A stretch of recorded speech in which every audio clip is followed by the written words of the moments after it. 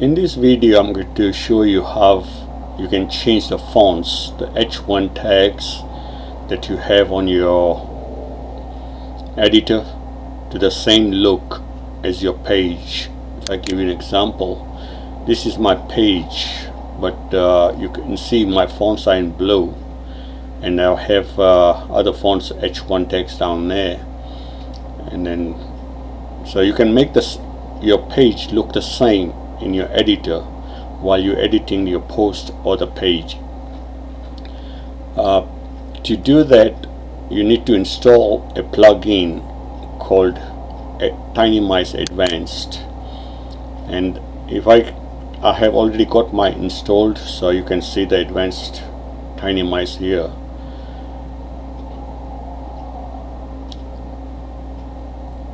Then you go into settings and advanced TinyMice,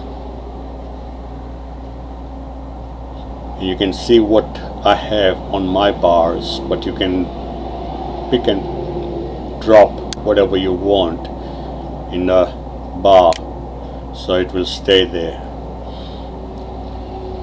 And you can customize your TinyMice the way you want. Now, for the change to be made, you need to log into your cPanel and then go into File Manager.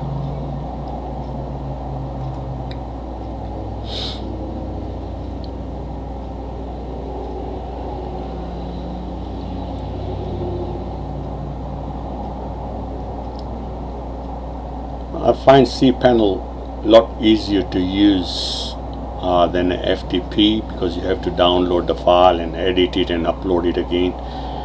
It can be done, but I like it where I can edit the file on the server right away. We go and browse into WP content folder, and then themes folder.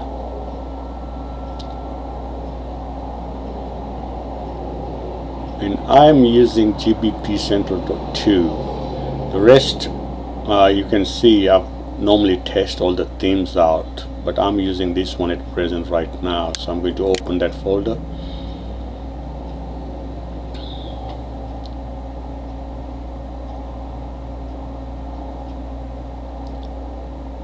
And I'm going to create a new file for the style CSS that's been used in the theme.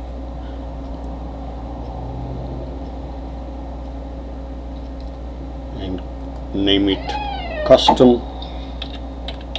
You can name whatever you want, it's up to you, but I'm naming it customer editor style CSS, so I know exactly what that style CSS file is.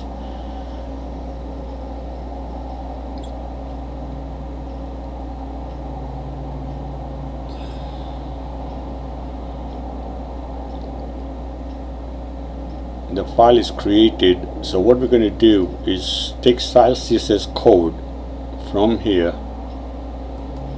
and copy it in that file. If you make any changes in your fonts, then obviously you have to make the changes in the custom file as well, but normally you just stay with the fonts that you like best on the theme.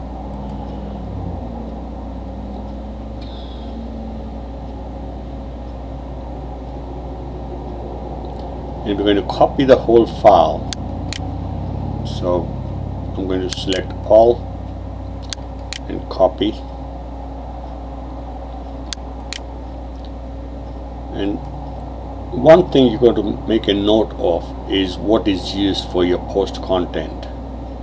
All themes use different, some use post by itself, dot post, some use different tags. My one, I'm using art dash post content, so you need to keep a note of that so that it's the same in the functions PHP file. Post content is in my case, so I'm going to copy the code and go in my custom file that I just created and paste that code in there.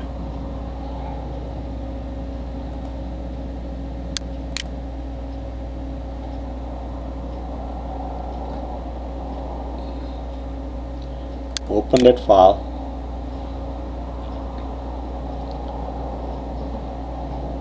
edit the file,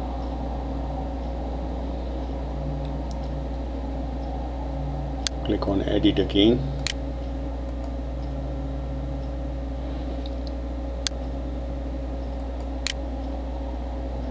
and you can see it's a blank file, so I'm going to paste that code in here and then save the file.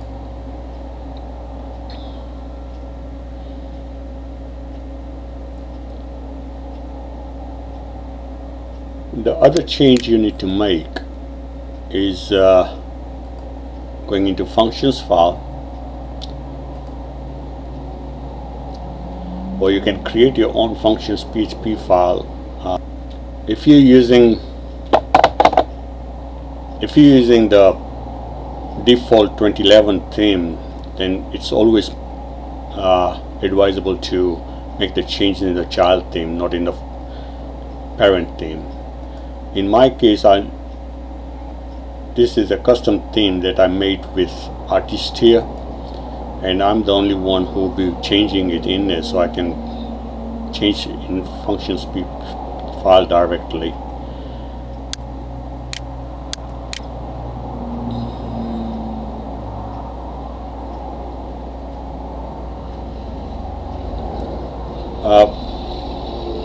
I have the code already in my functions PHP file, as you can see.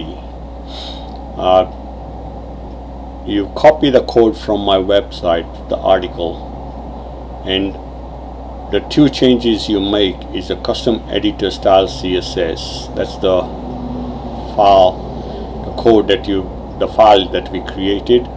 If you, whatever name you gave is the one that you'll be putting down here. Another change you'll be making is the art. I've got art-post content. In your case, you would have something different. So that's the one that you will be changing. The two changes be made, and you save the file. You tell me that I haven't made any changes, so that's why I'm not saving the file, because it's already there. Now if we go onto my pages,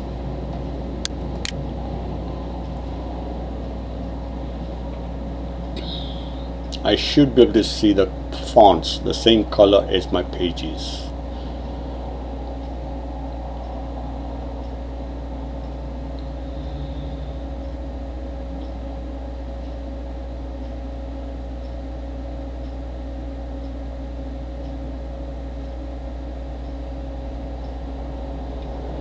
Going to our home page.